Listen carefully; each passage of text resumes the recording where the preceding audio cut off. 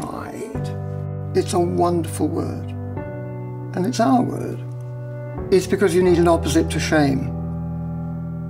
And it's the right opposite to shame. Name is Andrew Lumsden. I was on the first Pride March in 1972. My name's Jamie. I am a 23-year-old postgraduate student and I am also transgender. We weren't allowed to be out in any way that anyone could recognise. We were smeared at every possible opportunity in legislation and in language on the street. Batty boy, pansy, fruit, all the words were deeply offensive when you took them into yourself. I tried to accept myself as female and fit in when I was like 14, 15, 16. That didn't go so well. The atmosphere of an ordinary British police station was homophobic and often violently so.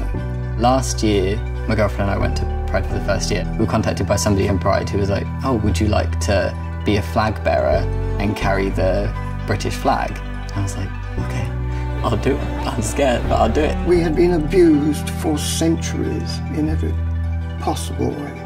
And this is why we took to the streets. It was when it set off.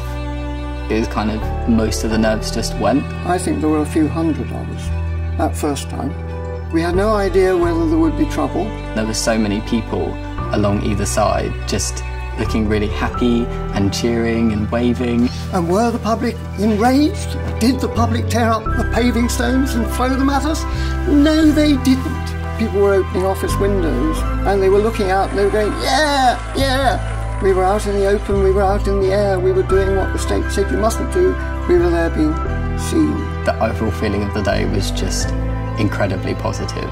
I didn't realise quite how powerful the environment was and the sense of community and the togetherness. It was the young of the future we were thinking about. We didn't want them to go through what our generation went through. By telling kids that being trans exists and it's something that's possible, it's not going to make them trans. It's just going to make those kids that have those feelings feel more accepted. Pride. Pride in the sense of, whatever you do to me, deep down as the blows come, I'm proud. Come on, come on, come on. The march will be over by the time us lot get there.